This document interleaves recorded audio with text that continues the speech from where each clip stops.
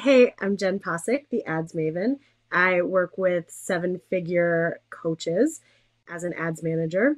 And now more than ever, you really need to have both list building and ads for your launch event.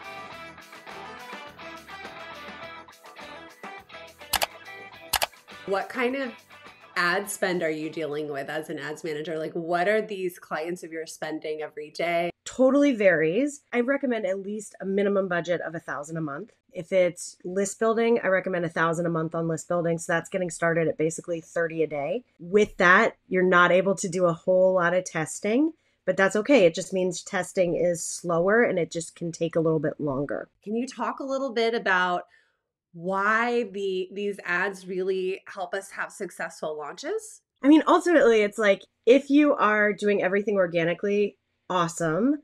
I think organic strategies go hand in hand with paid strategies, but it's like eventually you run out of your audience. Like you're only going to reach people so many ways, so many times.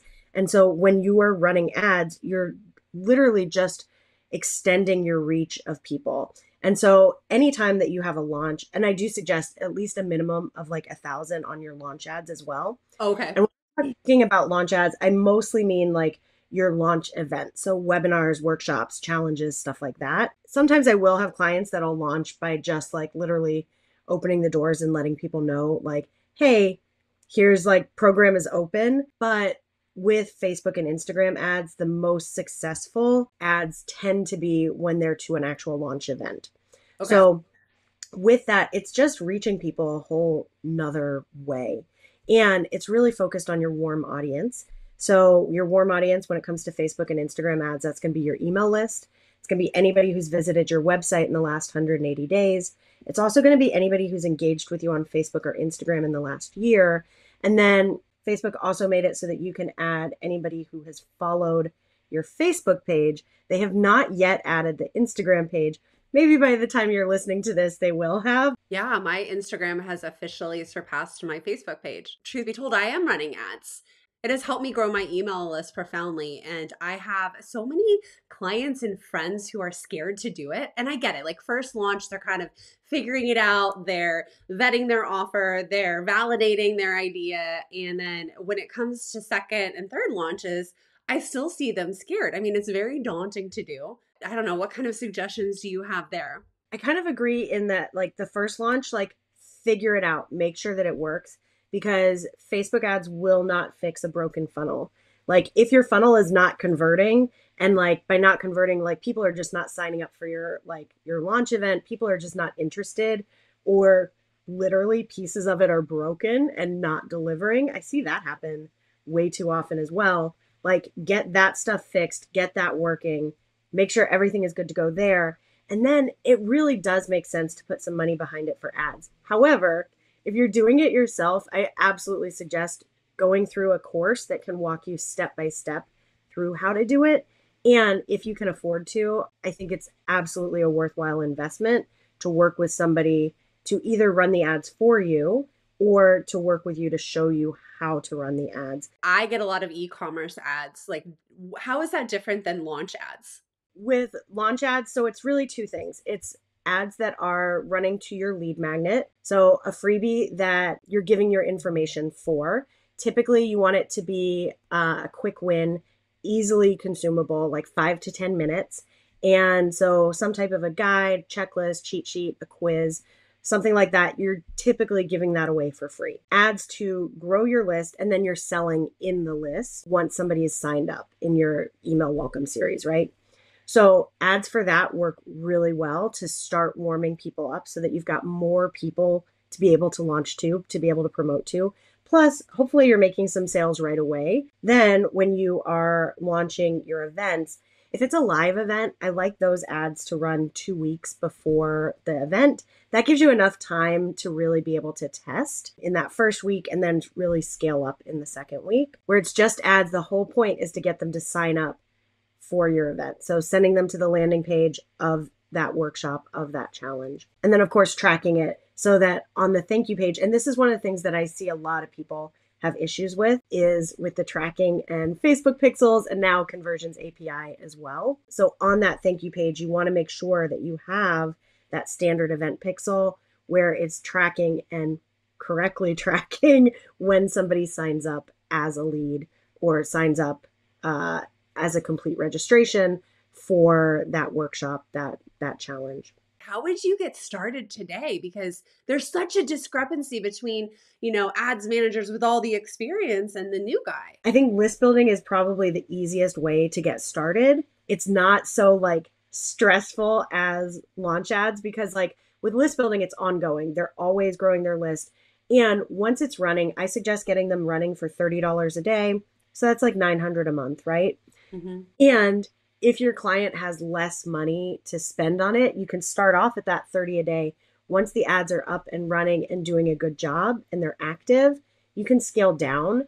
When you're scaling up or down 20% of the daily budget at a time, don't just like cut it in half because the algorithm will freak out and the ads can often just like totally stop working. I wanted to talk a little bit about the landing pages because I teach this inside Unicorn Digital Marketing Assistant School to start helping with these funnels, and it naturally lends its way to like getting help with ads. And here's the thing, if your ad doesn't match your landing page, you're going to have that attrition. You're going to have people falling through. If your messaging doesn't match, it's not always the ads manager's fault, which is why this work is so freaking hard and just not easy to run into. So can you talk a little bit about these mistakes that you see?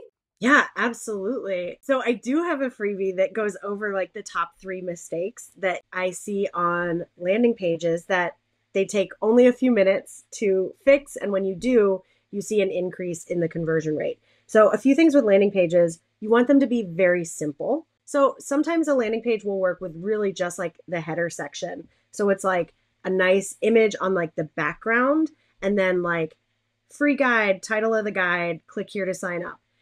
If they don't need a lot of extra information, that can work really well and get you a really good cost. In general, I like the landing pages to have kind of like 3 sections. So header section where you've got call to action up there. What is it? Like, again, so that like free guide, free quiz, free whatever. What's the title of it? And like maybe like subtitle of it, and then link to sign up. The next section, I like to kind of go into the benefits. Sometimes I'll make it very simple of like, when you download this free guide, here's what you'll discover. And it's like 3 bullet points.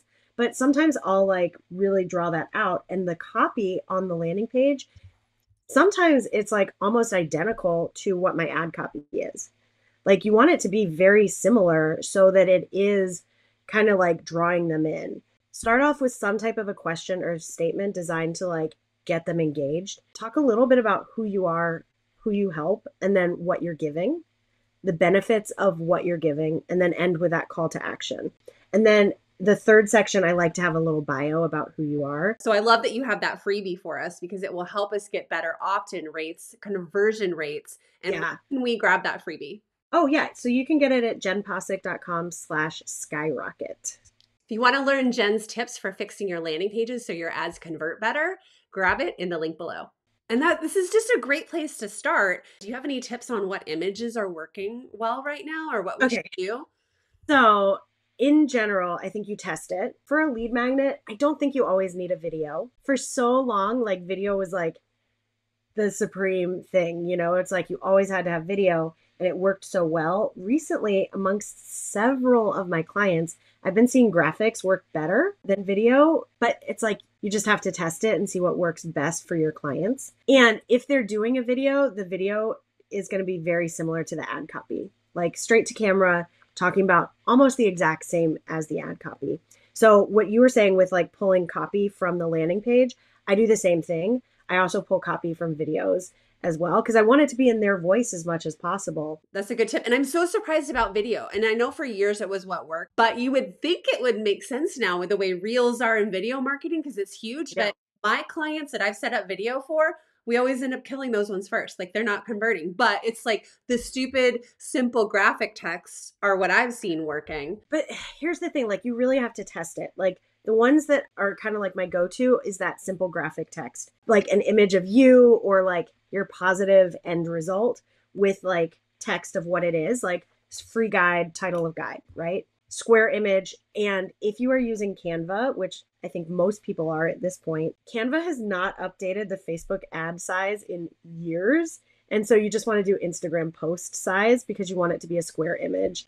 Sometimes, like literally just putting the text on the graphics works really well, like just big text for them to read. Weirdly, the color yellow still works as like a attention grabber. Like this is where you just have to test. Yeah, and I think that is the big lesson to walk away from, and that can be hard. That can be very hard in the marketing work that we do because we can't guarantee our clients' results. We can Yeah. only promise to pay attention to trends and report what we're seeing.